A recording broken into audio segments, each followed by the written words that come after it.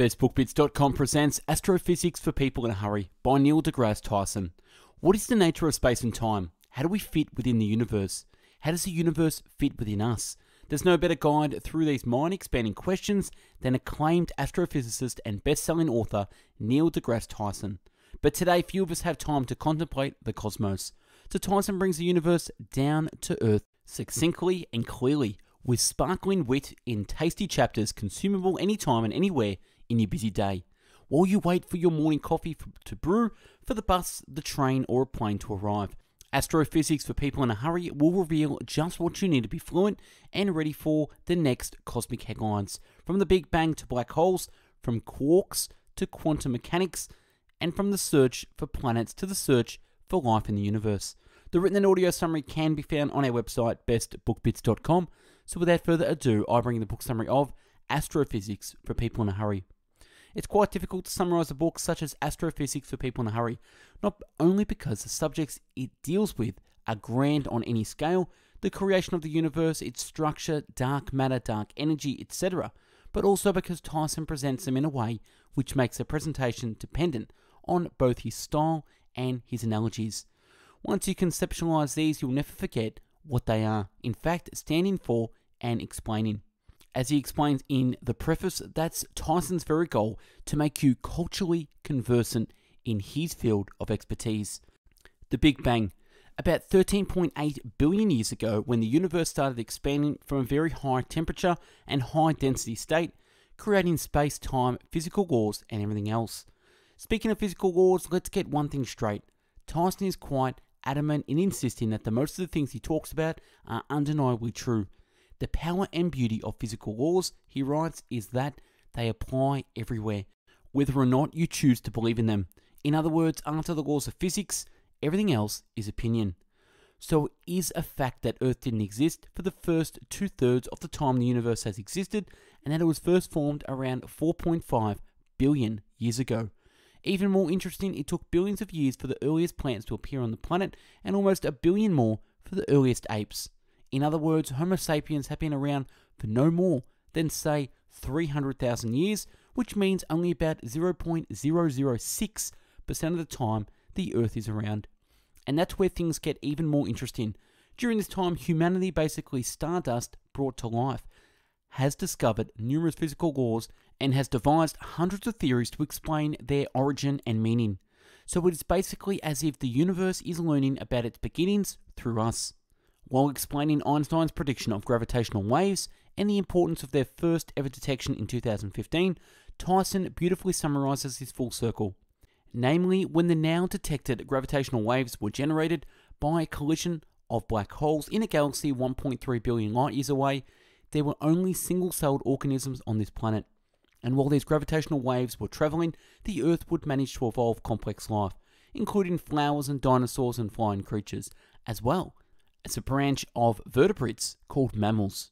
The primates branched out of these mammals, and then in the last 10,000 years, a single branch of these primates would develop a genetic mutation that allowed speech, and that branch, Homo sapiens, would invent agriculture and civilization and philosophy and art and science. Then came Einstein, and he devised the theory of relativity, which predicted the existence of these gravitational waves. A century later, people developed technology powerful enough to see these waves, and humanity would finally catch up with the prediction, just days before the gravitational wave, which had been traveling for 1.3 billion years, washed over Earth and was detected. Now that's beautiful.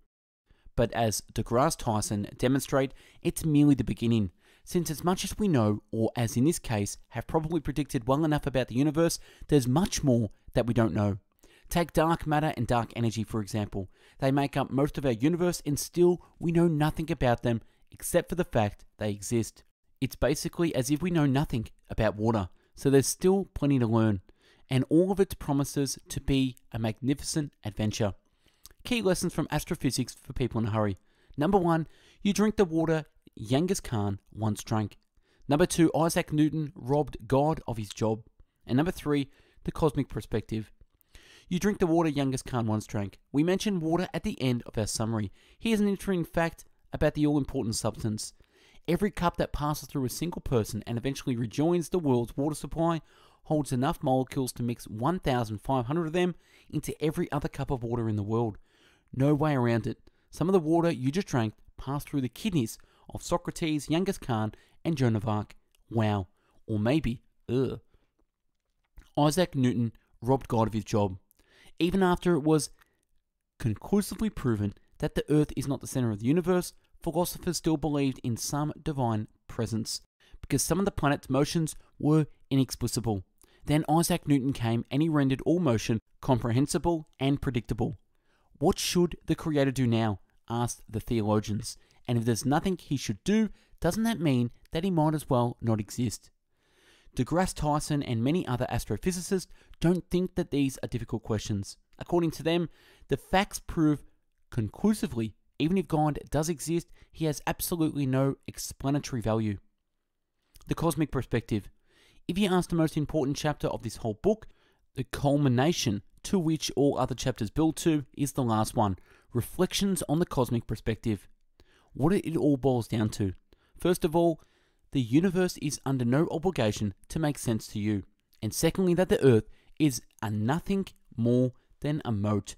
But it is a precious mote, and for that moment, it's the only home we have. How important is this revelation, this cosmic perspective of our existence? Well, let's see what Tyson has to say on the subject. Now imagine a world in which everyone, but especially people with power and influence, holds an expanded view of our place in the cosmos. With that perspective, our problems would shrink or never arise at all, and we could celebrate our earthly differences while shunning the behavior of our predecessors who slaughtered each other because of them. Astrophysics for People in a Hurry quotes, "The universe is under no obligation to make sense to you. We are stardust brought to life, then empowered by the universe to figure itself out, and we have only just begun. The power and beauty of physical laws is that they apply everywhere, whether or not you choose to believe in them. In other words, after the laws of physics, everything else is opinion. We do not simply live in this universe, the universe lives within us. People who believe they are ignorant of nothing have neither looked for nor stumbled upon the boundaries between what is known and unknown in the universe." And that's a wrap on Astrophysics for People in a Hurry. Check out our YouTube channel with over 400 video book summaries uploaded previously, and check out our website, bestbookbits.com, where you can find the written version in PDF for you to download and read offline in video categories such as biographies, business and marketing, habits, health, leadership, money, personal development, philosophy, psychology, real estate, relationships, sales, spirituality, success, and time management.